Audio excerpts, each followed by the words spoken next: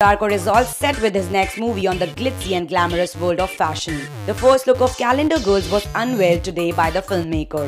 Interestingly, the director chose to keep the faces of his 5 new finds hidden in the first poster. Dressed in a shimmering gold swimsuits, the 5 ladies show off their perfect 10 figure but their faces.